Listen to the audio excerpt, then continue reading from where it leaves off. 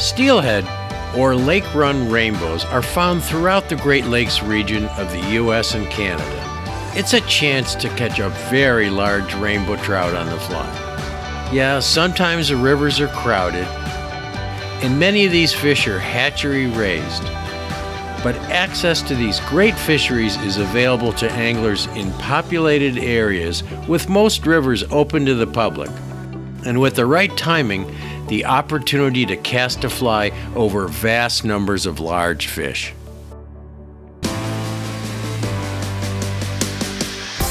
Oh yeah, nice fish! That fish has already refused that fly. You're gonna have to try just a slightly different pattern. The roll cast pickup is a great cast to use in a lot of fishing situations. This is a beautiful wild trout from a small stream, just a gorgeous little fish. I say hit that bank. Let's go to that grass bed.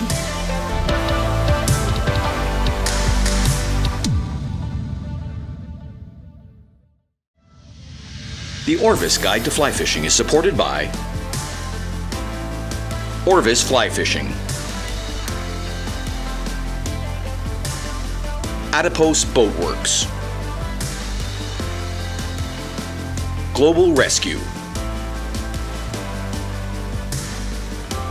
Trout Unlimited, Oscar Blues Brewery. I grew up on the shores of Lake Ontario, and when I was a kid, we didn't know anything about steelhead. We had heard rumors that there were rainbow trout that came in from the lake and came up the streams to spawn, but the trouble was the season was closed September 30th when the steelhead come in rivers, and open April 1st after a lot of them drop back into the lake. Steelhead are found in hundreds of tributaries to the Great Lakes, from huge rivers to tiny creeks. Some of them even run through major urban centers. There have been small runs of steelhead in Great Lakes tributaries since rainbow trout were introduced from the west coast of North America just before the turn of the 20th century. But populations really expanded in the 1970s with massive stockings in the Great Lakes at the same time that the Clean Water Act began to improve water quality in the lakes and their tributaries. There's a really exciting fishery that happens every spring and fall in nearly every tributary stream to the Great Lakes. They're big rainbow trout that grow fat in the lakes and then come up these streams to spawn. Now, some people call them steelhead, and some people say, no, they're not true steelhead, because true steelhead are a West Coast fish that comes in from the Pacific Ocean, comes up rivers to spawn. We're not gonna get into that argument here. I don't care what you call them. We're gonna have some fun, we're gonna catch some steelhead, and we're gonna learn how to do it. Oh, yeah! All right, a jump. So, Jeff was fishing down there in a little bit slower water, and I always like to fish a little bit more towards the head. I think the fish are easier to catch when they're in the faster water. They're easier to fool. They have to grab it quicker. And this fish, it didn't take him long to grab that white zonker. Yeah, that's a heavy fish.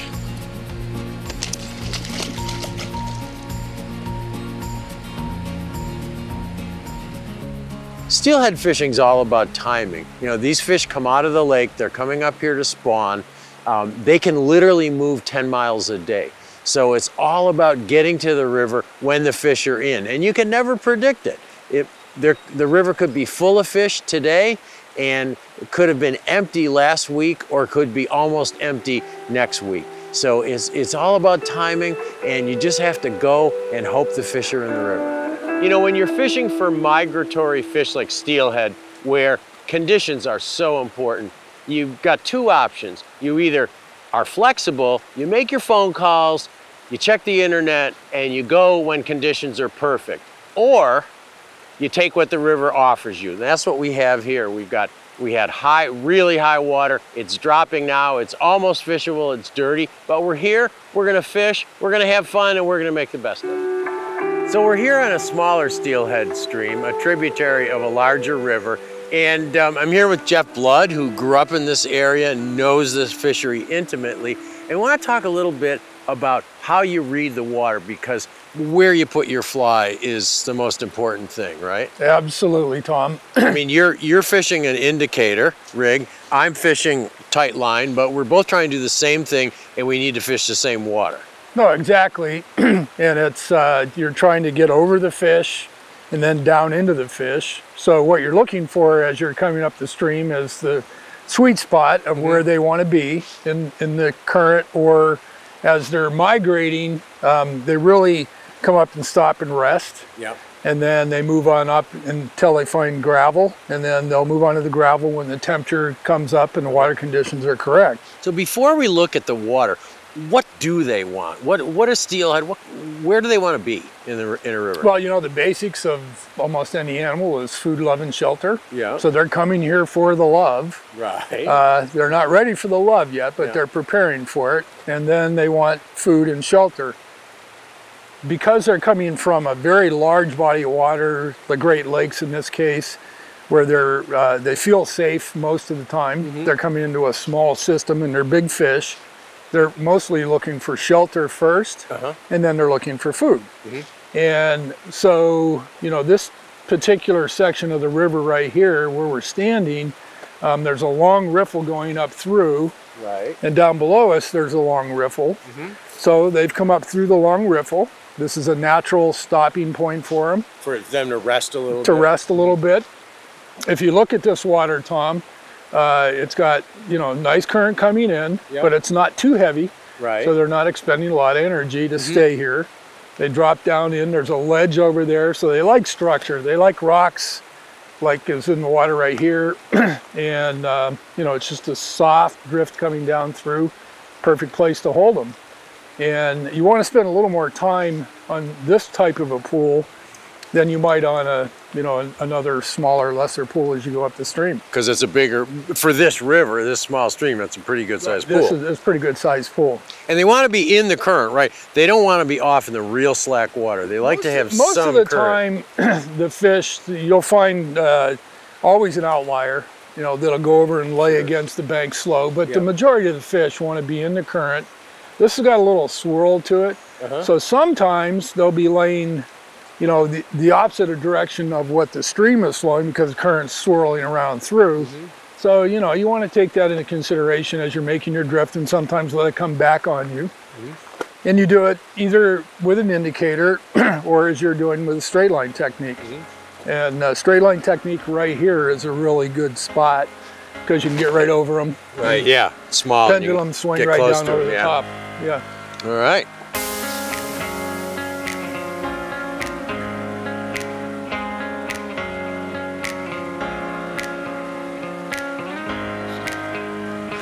There we go. I think it's a steelhead.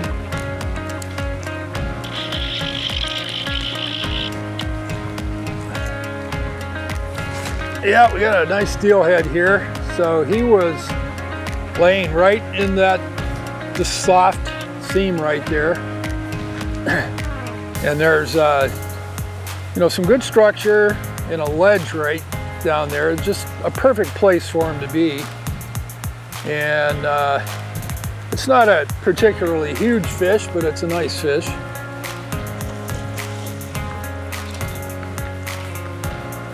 So I caught him on a white zonker, and I find that fly to be particularly effective, especially on the Lake Erie tribs. And what I believe it's imitating is an emerald shiner, and particularly a dead emerald shiner, which the reason why it works well is, you know, there's natural mortality every day out in the lake, and the fish feed on the dead ones. A lot of people don't know that, but they do. So this looks like a nice little male. You can see that white zonker in his mouth. You can see my egg pattern above the fish. So I fish a tandem rig. Just, you know, gives you twice the chance of catching the fish. And I'm gonna bring them over here and see if we can land them. And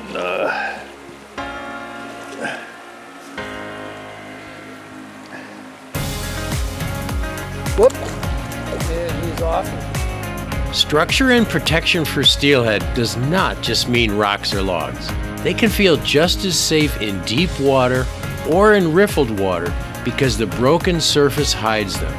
But wherever you fish for them, remember that they won't be far from that main current. Oh no! Yeehaw!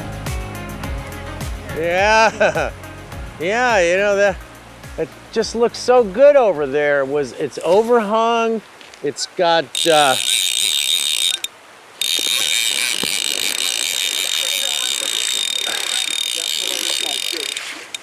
oh, I didn't see that stick. Yeah, thanks, Mark. Oh, he's got me wrapped around it. Oh, he's free, but yeah, he's free. Thank you. I didn't see that. Okay. Yeah. As I was saying, I was over there against the bank, and there's a nice overhang there. There's a stick hanging over there, and the current looked just right. And you know, these steelhead do like to have some protection, as Jeff was saying. So that's a pretty fish, huh? Pretty bright. Ate the white zonker again. Would be a wild fish, I don't know. Hard to tell, but pretty fish anyways. Whoop. Bye-bye, buddy. Ah, woohoo! So I came up on this fast water here, and I noticed this soft water on the inside where that whirlpool goes around, and I thought maybe just ahead of that swirling whirlpool where that big foam thing is, where those bubbles are coming down, there's a nice soft edge. It's relatively deep in there, and sure enough, second cast there was a fish in there. And now we got to get this fish back. He's way on the other side.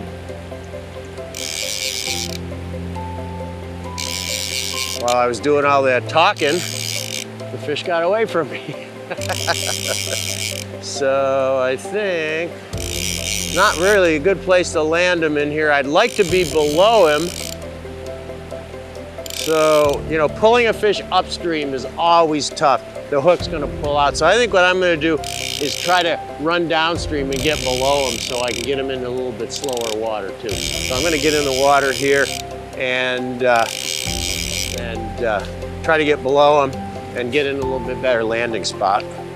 So now we've got this nice shallow water, softer water. We can get him in easier. I'm gonna try to get below him again.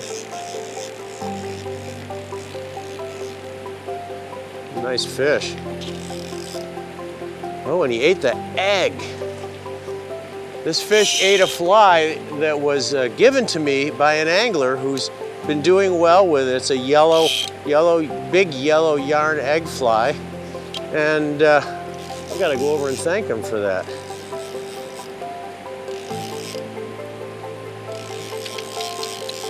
Well, there he is.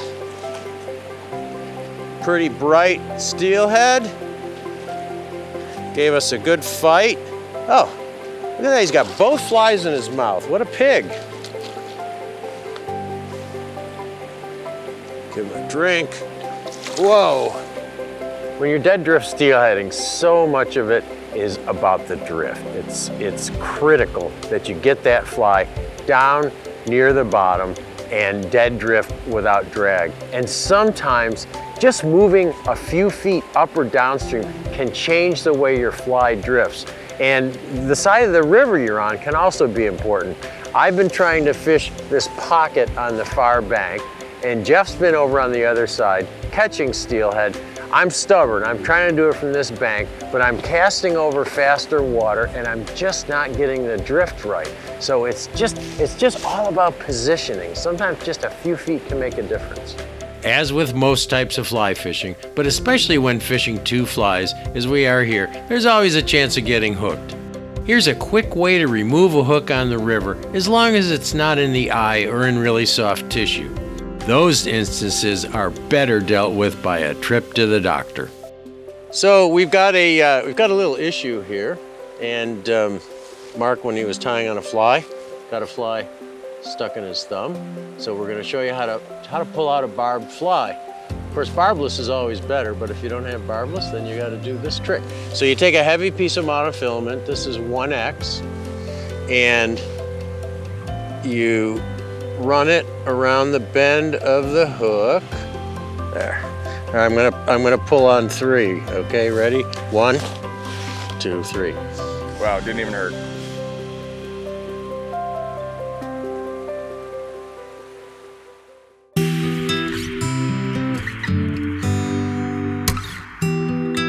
There are 2 basic methods for catching Great Lakes steelhead: dead drifting and swinging the fly. Although swinging the fly is thought by most to be more fun and closer to the essence of fly fishing, dead drifting a fly is often the most effective and is the best way to start if you just want to catch a steelhead on the fly. There are many different ways to get a dead drift, which is bringing your fly to the fish instead of a fish chasing the fly. Some steelhead are more aggressive than others, but the majority of the fish are down in their lies picking things from the current, just as smaller trout do. And as in trout fishing, any drag on the fly may turn these fish off, so your fly has to tumble in the current like natural food. And also like trout fishing, we can do this either by suspending flies from an indicator or by fishing them on a tight line with a direct line from the rod tip to the flies. On a recent steelhead trip, Mark Melnick and I both dead drifted a combination of egg flies and white zonker patterns. Although we used exactly the same flies, we used different techniques to get them down to the fish. And we caught about an equal number of fish when we were able to get good drifts. Here Mark and I explain the difference in our techniques. As you can see, Tom is using a very different technique for targeting these steelhead than I am. He's tight lining with a sighter, which means that he's in direct contact with his fly and the weight that he has to get his fly down to the bottom.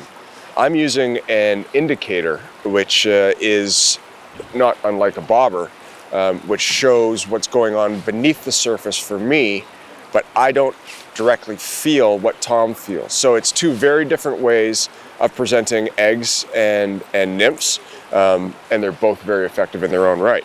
You know what? To each his own. Tom loves the sensitivity of being able to feel those fish take or to feel the bottom, and I like the action of seeing the bobber go down, the indicator go down, and setting the hook on these fantastic Great Lakes steelhead. So what I'm doing is called tight lining or high sticking.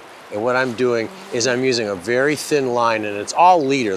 I really only have the leader outside of the tip of my rod.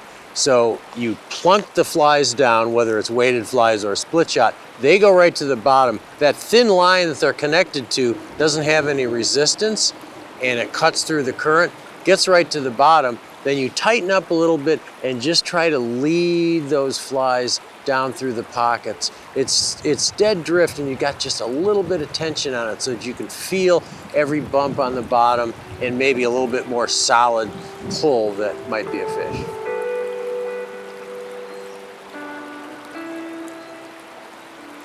Whoop. Bye-bye, buddy. Yeah, I just re-rigged and maybe something about the way I put the weight on there. I lengthened my tippet a little bit. It could have been a lot of things. With this high sticking, you want to have a lot of tippet below that sighter.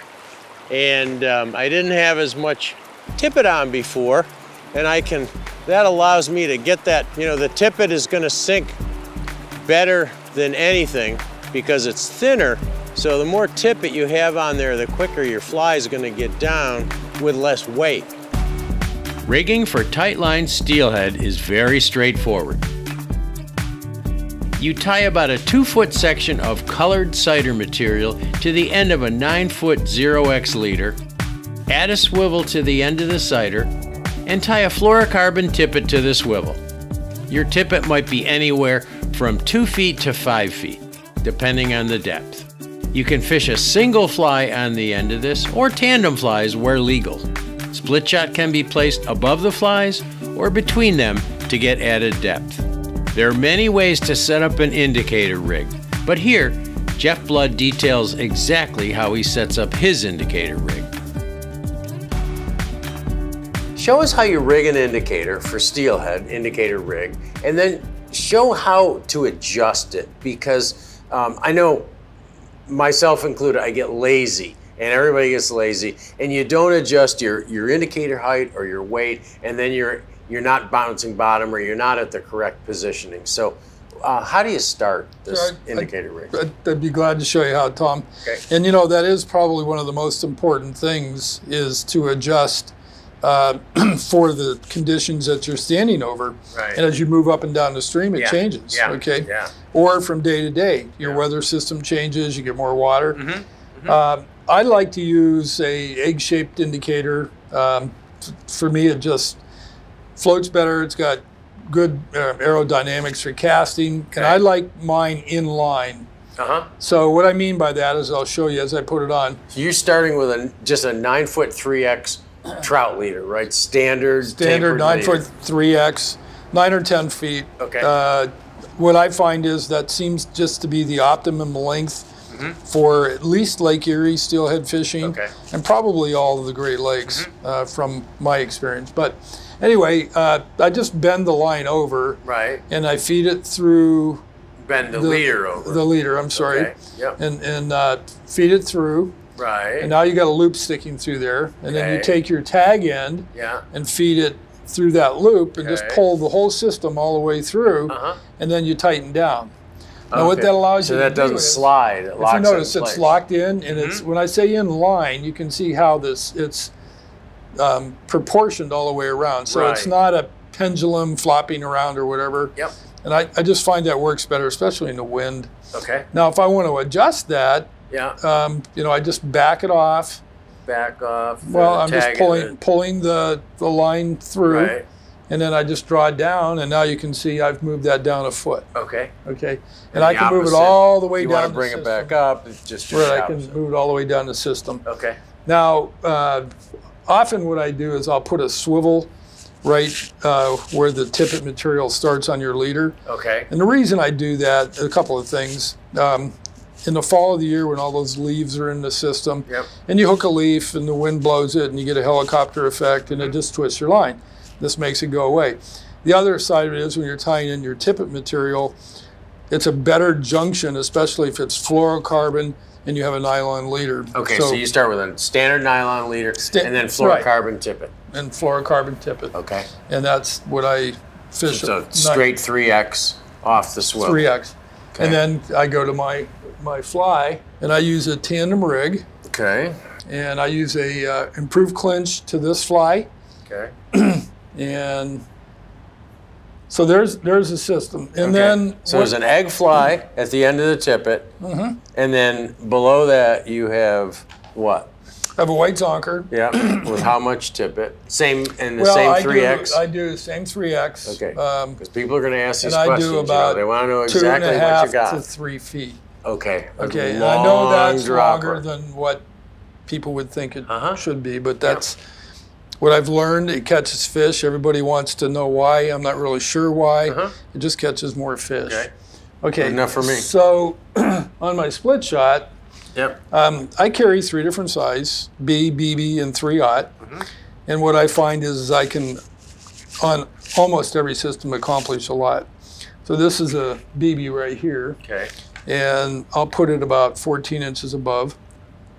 Then I'll add 2, 3, 4 of those, or I'll put a 3/0 on. Now, why are you doing that? And here's how far? That's about like 8 inches from your. That's 9 inches right there. So it's about 12 inches right there. From the I'll fly. vary it, you know, anywhere from 10 to 14 inches. Now, probably the biggest mistake most people do is they break off. They continue to break off. And as they're doing that, let's just say you're losing both rigs, you're probably losing 2 or 3 inches every time you tie a fly. Right. And all of a sudden now they're down to 7 feet or 8 feet of tippet. Yeah. I'm not going to tell you you can't catch fish with that, but it really impacts it. So the more fine fluorocarbon you got in the water column, the less resistance and that length, against that there's something about that length that just seems to be magical. So, you know, eventually cut it back out, put a new piece of tippet material in. Yeah. Tie 2 flies on. Tie 2 flies on and get back to it. Yeah. Your split shot is, you know, you're measuring the variables, which are the depth, the speed of the water. Right. And so what you want to do is you want it to like bounce, but you don't want it to drop and hang up. Yeah. Okay. If you're not feeling the bottom, the likelihood that you're down on the bottom where the fish normally are is not very good. So if your strike indicator isn't twitching every once in a while, you're not deep enough. Well, the reality is it is a bobber. Yeah. Okay. Yeah, it is a bobber. We fly fishermen call it a strike indicator. I call it a bobber. And it is. Yeah. Okay. Yeah. But it's very effective. And so in my fishing, I also will high stick with my indicator on my line. People say you can't do it, and I say, why not? Okay. So often what I'm doing, and it has to do with your distance, you understand this. When you're high sticking, it's normally off the pendulum of your rod tip, maybe a little farther out, and you're letting it come down through. But if you have to cast 30 or 40 feet across the stream, it's very hard to high stick and be accurate over there to do it. This gives you that flexibility. So I can flip it over there, you know, if it's in a place where I can't wade into it to get there to high stick. So you can mend and let I your can indicator. mend it and do it, and it just gives me more flexibility. So when do you adjust your indicator? What indications are there that, oh, I should make my indicator closer to the flies and the weight or farther away? So this is probably the least adjustment that I will do. Okay. Okay. But most of the time I'll go deeper. Okay. When I'm not seeing the tick of the line, and I'll pull it all the way up close to the top, you know, within about 2 or 3 inches of the leader.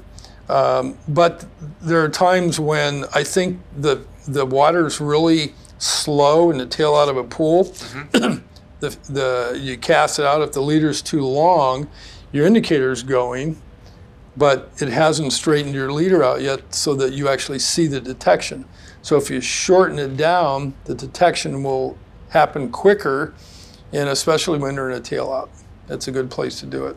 So you're going to probably adjust your weight before you adjust your indicator height? Yes.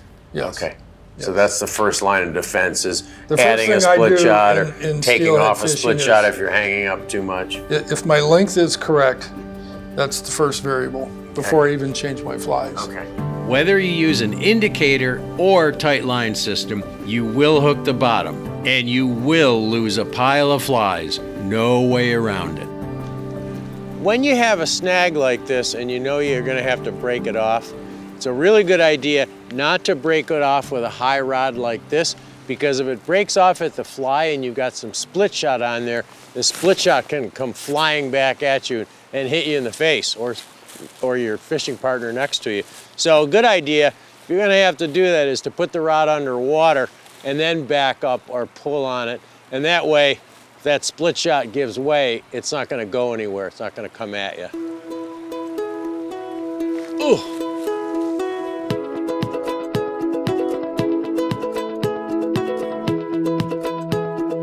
You can manage this fishing with a 9-foot rod for a 7 or 8 weight line, especially in the smaller streams. But a better option is to go to a 10-footer.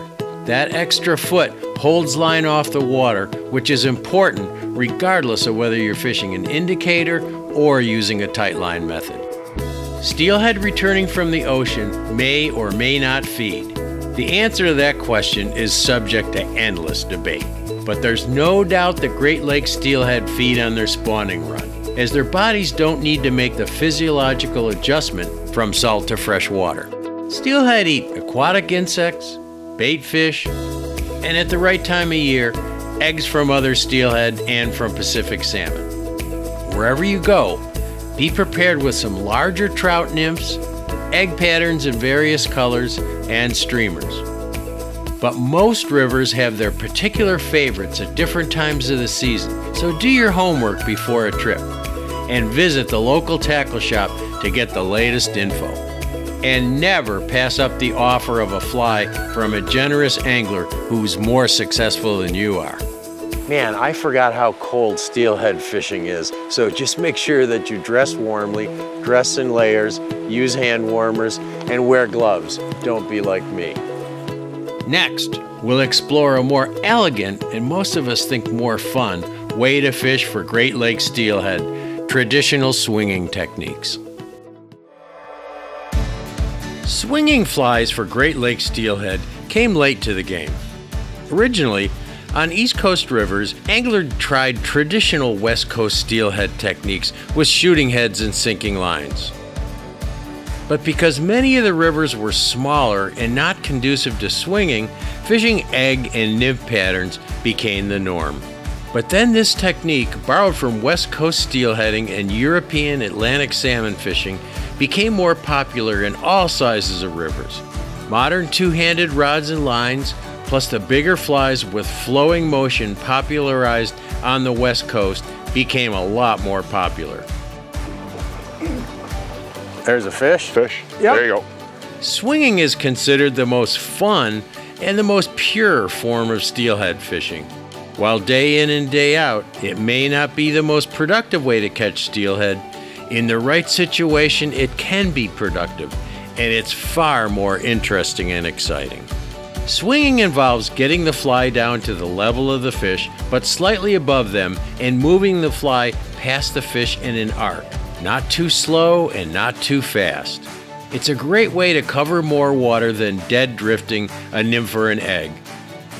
And the strike is more exciting because the fish often take the fly with a violent rise as it seems to be getting away from them. You know, John's been urging me to start out short, and we got into this run. We haven't touched the steelhead all day, and I started out with a very short line, let it swing around, bang, steelhead. So always start out short and fish that water directly in front of you. Listen to your guide. And listen to your guide. Yeah. I can manage it. I'm not that old. You're getting there. My legs are short. That's my only problem. There you go. That's why I'm helping you out. Oh, okay. Thanks. I want to see a high rod, okay, Tom? You got a lot of big rocks. Yep. We don't want that leader getting around the rocks. All right. So no side pressure until he gets in close? No, sir. Okay. Good plan. Unless he comes to the surface, then you're going to roll your rod low, okay? Mm-hmm. He or she, do we know? It looks It's a he. Is it? It looked like a female to me. I have no idea, man. He was 100 yards away from us. Okay, now you can start doing your side pressure. All right. It's not a big fish, but a beauty, though. No. Oh. Yeah. Nice. That is a nice fish. It is. And yeah. it's it is a he. It's a he? Bigger than you thought, isn't it? Yeah, a little bit. Yeah. Nice fish. Pretty. Fish. Right in the corner of the mouth. Beautiful. Look at that. Wow. But the anticipation of sudden pressure on a swinging fly is electric, especially after making hundreds of casts without a strike. How you set up to swing a fly depends on water flow and depth. The more you angle your cast in an across-stream manner, the quicker the fly swings, which is important in slower flows where the fly might swing too slowly. Angling the cast in a more downstream direction decreases the arc of the swing and slows its progress across the current. But it also does not allow the fly to get deep enough in some situations. Getting a fly down to the fish is important. One way is to vary the density of the heads you use. So when you cast to the far side, there's a rock shelf over there. It's quite shallow. Normally you would bump on that, right? And then I would say hold your rod back. It'll pull the fly off of that and we drop it into the trough. But you haven't touched anything over there. So that to me is just a good indicator that the fly's not getting down deep enough. The other thing is the angle of the line on the water. So if you have more floating line going out ahead of the boat, downstream from the boat, right, and it's staying up high for a greater length of time, that's telling me we're still not getting deep Still enough. not pulling it down. So if I was here without you, I would know that I'm not getting deep enough because I wouldn't be every once in a while ticking bottom. I'd feel a little hesitation. Is that what I would do? Those are the indicators that you would look for personally. So the first one would be, yeah, if you actually put a cast a little higher upstream, you should be ticking bottom right away, or very, you know, as soon as your line's in there. The other one is that the length of line that you have out that's still elevated high in the water. Those are the things that you look for. Okay, so that's what you look for, some of that floating running line going down to get down underneath. Okay. Yeah. Okay. Exactly. Sounds good. All right. So we're gonna put a sinking head on here. Go to the next. This one is this one is called This End Too Real. Is that the? No. So we're in a deeper, a little bit faster run, and John didn't feel like my fly was swinging deep enough. So we went from a head with a 3 to 5 inches per second sink rate to a 7 inch per second sink rate. So we've gone to the heaviest head that I have in my arsenal.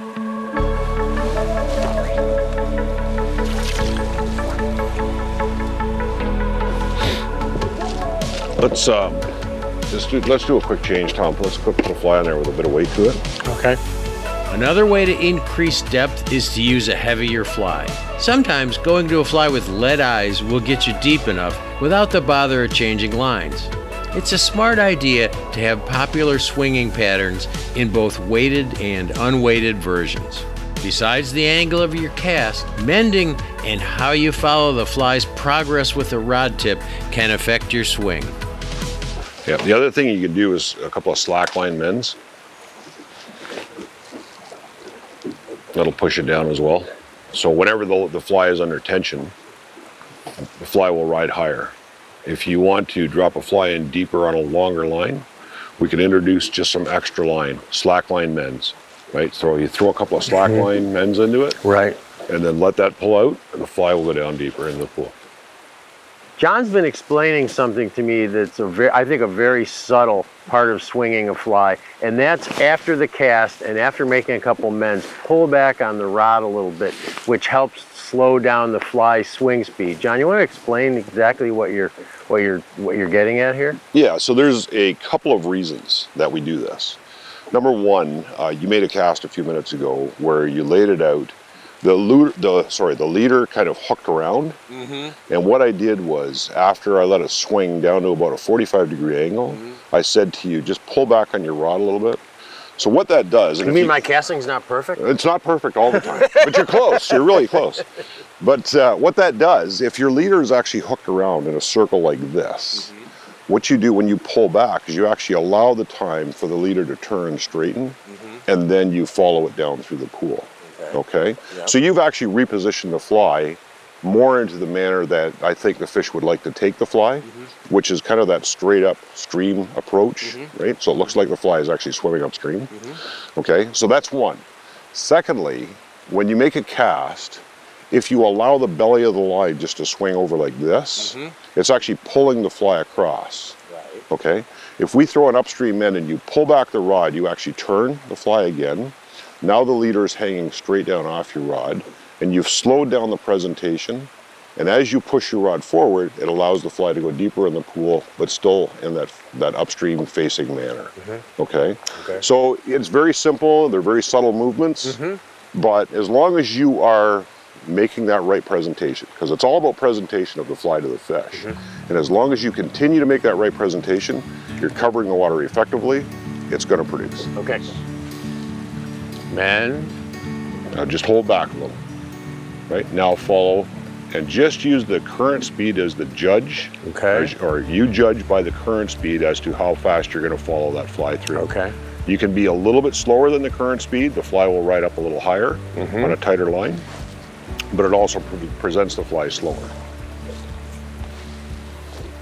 Two-handed rods are a lot of fun and you can cover a lot of water easier. But in some waters, you might want to use a single-handed rod. Maybe it's all you got. That's fine.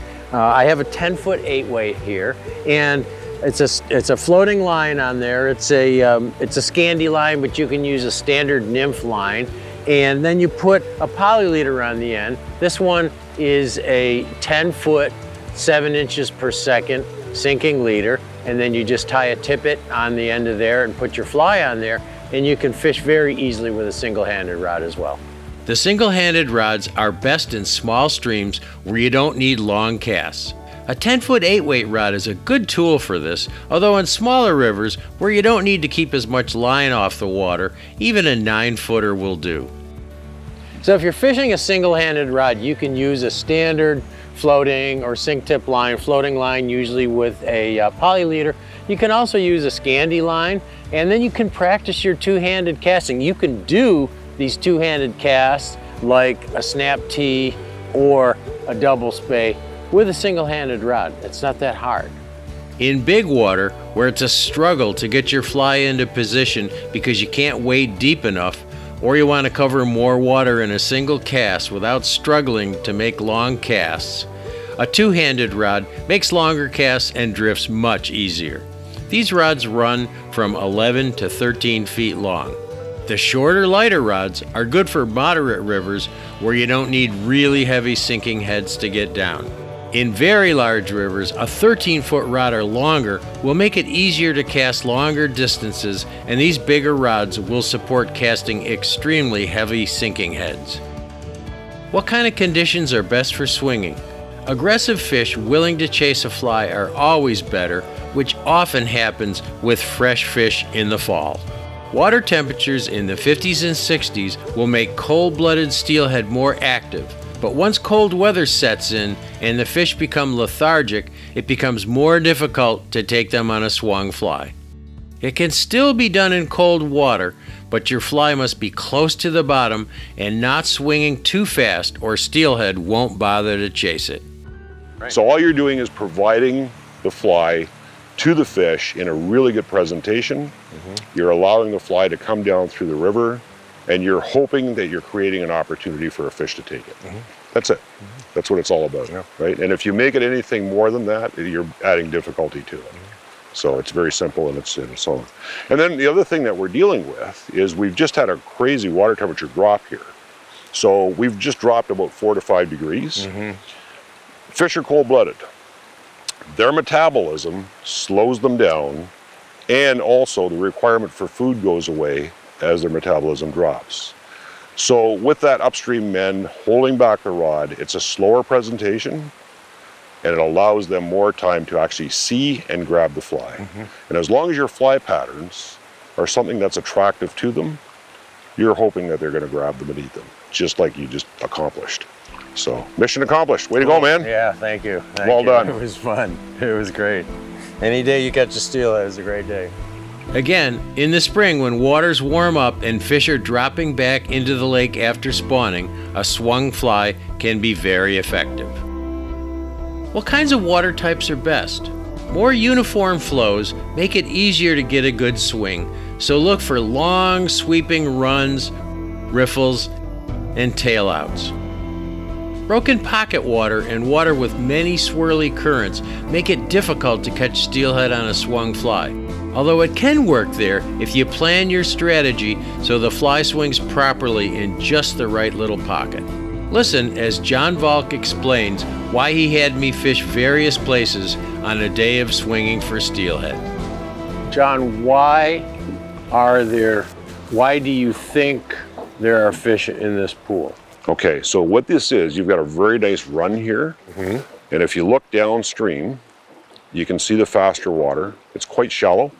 Those fish are they're migratory, obviously. So they're gonna migrate up through this, into this part of the river, and then they'll slowly move up through this run to the head of the pool, which again picks up fast, shallow water. So when they get there, especially if it's a bright day, they'll turn back and come back into this pool and hold here. So this is a run, but it's a holding area, you know. And it's a holding area because it's got deeper water. Deeper water is a deep trough. And some rocks. Exactly.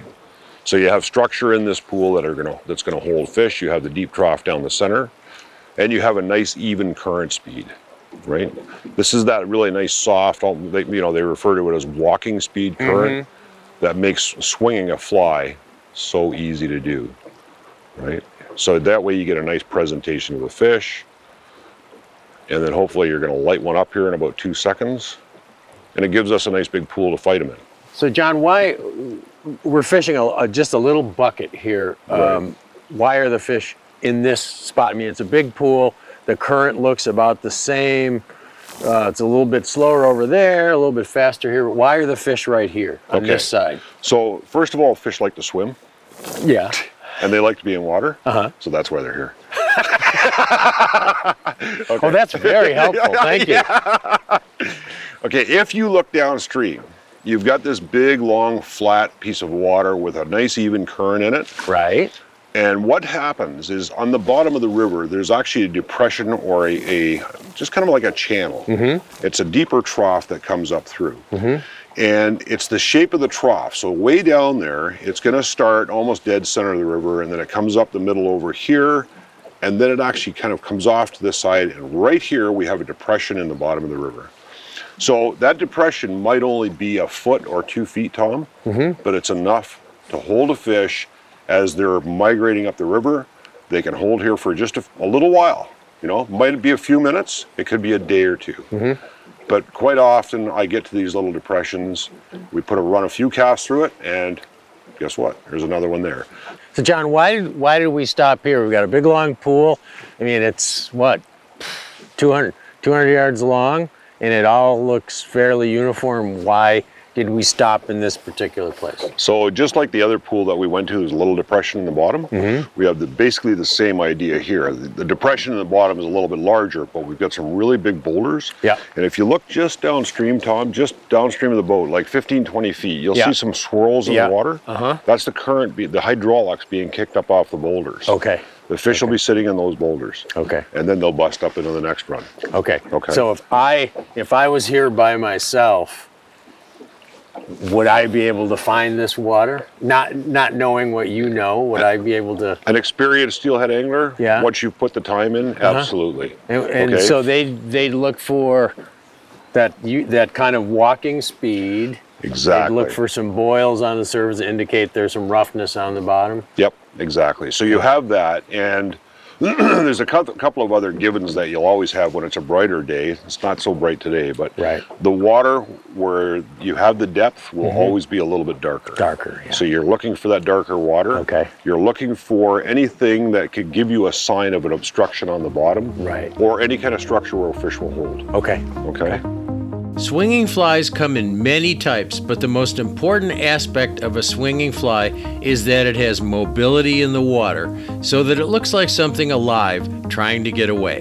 Flies can be as small as 1 inch long or as long as 4 inches long, and in every shade from black to white and every bright color in between. In general, use smaller flies in clear and shallow water and bigger flies in fast, deep, or discolored water. So we got that fish by changing flies, right? We were using black. Red and black. Red and black, and we went to black and purple, and they were both the same weight. Yeah, exactly. The same weight. We did drop down a little bit, so we were fishing a little bit different water, but so you never know, right? You never know. There's so many variables. But it looks like the purple and black, and it's a beautiful, sparse, but weighted fly that gets down nicely without having a lot of stuff to retard its sink rate. Just gets right down with those lead eyes, and So what I do, Tom, is I have a series of patterns, and they're almost all identical, just different colors. They're only tied with marabou. Just marabou, so and a little flash. Yeah, and you hold that in the water, that stuff flutters. Yeah. There's a lot of movement to the fly. And what we did was we moved down through this pool systematically. I just finished telling you that there's a rock ridge out there, and I said, I want you to run that fly right on that ridge. You made the perfect cast, you put it right on the ridge. I said, you're right on it, boom, you hit the fish. If you decide to chase steelhead with a two-handed rod, you really only need 2 casts to get the job done. Let's get a lesson from Pete Kutzer on those 2 casts and also an easy way to shoot line with a 2-handed rod. Hi, I'm Pete Kutzer with the Orvis Fly Fishing Schools. Today, I want to talk to you about casting 2-handed rods and a couple casts that are going to get you fishing off of both sides of the river very effectively. Those 2 casts are the snap tee and the double spay. The snap tee and the double spay will get you fishing in just about any river where you can swing a fly. The snap tee, we're going to start with our rod tip downstream, and a lot of times you're set up with your rod across your body. Whenever you make any spay cast or 2-handed cast, we want to be aware of wind. If I have wind coming downstream and I set up to cast off of my shoulder right here, I'm a right-handed caster, with this wind coming in this direction, I risk the chance of hooking myself in the back of the neck. So I'd want to set up my cast downstream, and we can do that with either of these casts. But let's take a look at this snap tee first. With this snap tee, I'm going to start with my rod tip low, downstream. I'm going to take my rod and I'm going to move it in a circle and come back to where I finish. Right here, here's a big clockwise circle.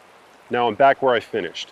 By doing that, that's going to take our line and set it up upstream, where we can get that good anchor point and set up to deliver that fly. After we make that snap, we're then going to sweep our rod around, climbing, getting it into our good forward cast position. Once we're here, now we can deliver our fly. Again, I start with my rod tip downstream. My rod's kind of across my body, or my arm's going over my body. Here's that circle, right back to where I started. Now I can begin that sweep, climbing, climbing, climbing. Now I can deliver that fly out to my target. Take your time with a lot of these casts. It's going to be nice and slow. That's kind of the spay casting mantra. Keep everything slow, keep it easy. But if you practice this cast, I'm sure it's going to help you catch a lot more fish.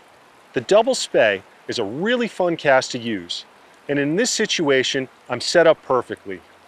A lot of times when you're set up for that double spay, your rod is going to be downstream away from your body. We're going to take our bottom hand, grab the bottom part of this grip right here. We don't want to grab the whole rod like this. Just a nice gentle grab right around the bottom of the grip. My top hand, I'm going to hold the rod very, very gently. And you'll notice when I make a lot of these casts, I keep my grip very, very light, very loose, and very relaxed. And that's the key to good casting. We're going to start with a nice, easy flop. I'm going to take my rod, lift it up, and I'm going to cross my arms right here. Notice my rod tip came down. What that did was that pulled the tip of my line, my poly leader here, or tip, or even just a regular leader if you were using a single-handed rod, it pulls it a lot closer to you. That's going to help set you up for that nice sweep, bringing the rod around, where then you can make that delivery out to your target. A common mistake I see is getting a little too aggressive with that flop. If I get a little too aggressive, that throws my line upstream, and now when I sweep this rod around to make this cast, now that line's around my body, I could potentially tangle myself. So when we make that initial flop, nice and easy. Nice and easy. We're just pulling this line a little bit closer, trying to get it in this good anchor position. I'm going to make this nice, easy flop. And now I'm going to sweep my rod around. When I sweep my rod around, I'm just turning my hands. It's almost like you're spinning a steering wheel right here. I'm sweeping that rod around, but then I have to climb this rod up to get into that good casting position. Let's take a look at a double spay in real time. Nice, easy flop. Sweep the rod around, climbing. Now I can make that delivery right out to my target. That's the double spay, and it's a great cast to get you fishing in a lot of different positions. A lot of people ask me, how do I manage my running line when using a two-handed rod? There's a lot of different ways out there. I find this way to be pretty simple.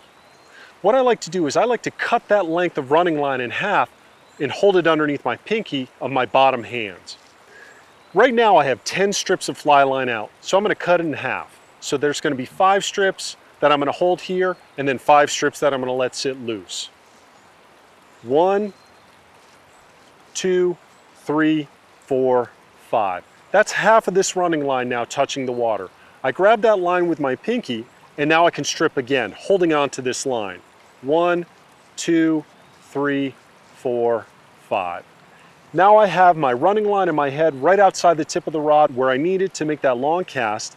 Now I take this running line and I'm going to rest it over the bridge of the reel and then hold it with my bottom hand. The weight of that head is going to keep a little tension on this running line, keeping it rested up against the bridge of the reel, and now I can make this nice cast. By doing this, I have a lot less line in contact with the water, so it's going to be able to shoot a little bit easier. When I go to make this cast, I can set my cast up, make that delivery, and that line fires out pretty nicely, pretty quickly, and pretty effortlessly. If I strip all this line in,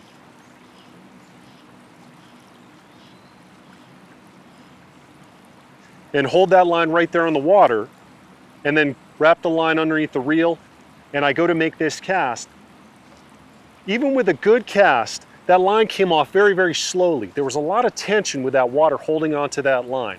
Give this a shot, and I'm sure it'll help you shoot a little more line. Just cut that length in half. You can do it with 3 strips and 3 strips, 6 and 6, 7 and 7. I've even used 10 strips and 10 strips. That's a lot of running line to manage, but I think it's a pretty easy way to do it.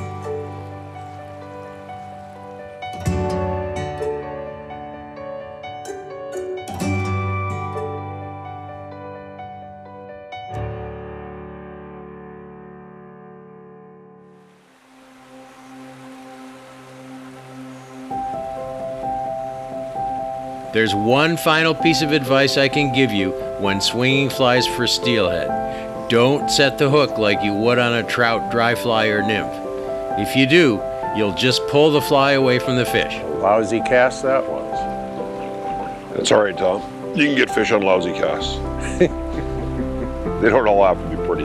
Wait until you feel the weight of the fish, then just tighten up, hang on, and enjoy the ride. There's a fish. Fish? Yep. There you go. Ooh. Did I lose him, or is he coming at you? He's there. He's still there. Nice. Way to go, Tom. Yeah. Nice steelhead, buddy. Nice fish. Beautiful. Lower your rod a little when he comes to the surface, okay? Okay. Only when he comes to the surface. If he's taking off, you can raise your rod. Yeah. But as they come up to the top of the water, I'd like you to roll a little to the side. Okay. A high rod when they're taking off is great because of boulders of rocks. Keeps your line up out of it. Play them a little lighter, Tom. All right, all right. I'm going to back the boat over towards the bank here so I can get out and net this fish for you. Yeah, I want to get out too. I'm not, I tend to be heavy-handed. Yeah, don't be heavy-handed. All right. Right? We really want to show off the fish of this river. Okay. Love that pull after all those casts. What'd you make, 20 casts? No, made more than that, man. Made more than 20 casts. Easy, lighten up on them. Jeez. We got 16 pound out there, man. Is that gonna get off? Are you worried about the hook pulling I'm worried out? about the hook pulling out. Oh, okay. So, you know, especially if they're hitting a little bit light and that look like a light take. Yeah. So we call those skin hooks. Uh-huh. Right, where you don't get them in the mandible, you actually get them in the front of the mouth. Yeah. And that hook can pull out, right? Okay.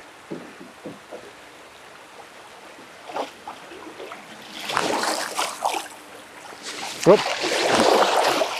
Hey! Beautiful buck, Tommy. Wow. Awesome, man. Way to go. Thank you. Way to go. When you set the hook on that fish, that was one of the best hook sets I've ever seen. Well, I didn't set the hook. Exactly. That's the thing. Exactly. I get a lot of guys who try to rip the fly back. Yeah. Yeah. And the best thing to do when you're swinging flies, especially when you're dealing with sink tips, you feel the weight of the fish, lift the rod slow. That's it. Yeah. Whether you call them steelhead or lake run rainbows is irrelevant. These big forms of rainbow trout are some of the most exciting fish on the planet. They don't always come easy, but they're always worth the effort.